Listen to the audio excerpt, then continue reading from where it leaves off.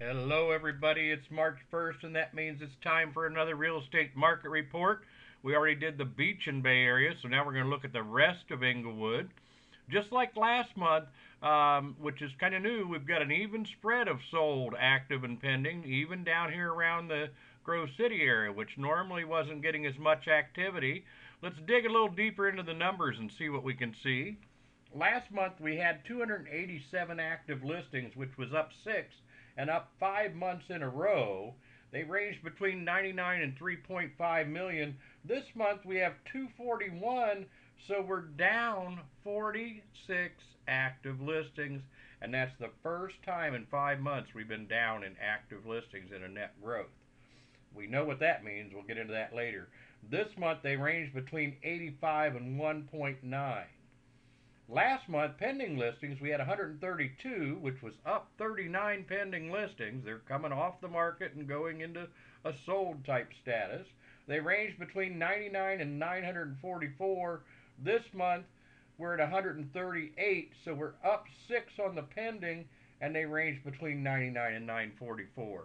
So price range about the same on what's going into the pending status. Numbers continuing to rise. Sold, we had last month 67, which was down 33 from the previous month, and they range between 39 and 2.5. This month we have 66, so down 1. They range between 114 and 1 million. Net result, though, is we went through between the pending and sold 204 listings. We only have 241 active on the market.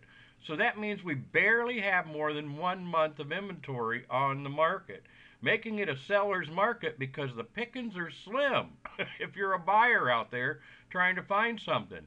Meaning if you're a seller or you're getting ready to sell, it's a great time to put your home on the market. Let's look at it a little bit better in depth here. First of all, this is the active number of listings, just what we were talking about earlier. 5 years ago in January, we had over 360. This year in January, we are down around 260, basically 100 less. Let's look at what's happening to the median home prices.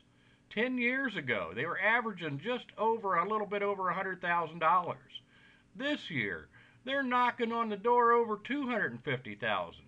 Again, don't we wish we would have invested? So anyway, here we are.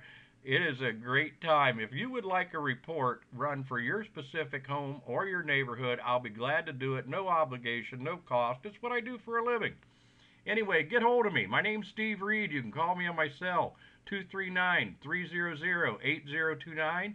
You can email me, Steve, S-T-E-V-E, at have, H-A-V-E, my, M-Y, sunshine is in the sunshine state.com. That's Steve at havemysunshine.com.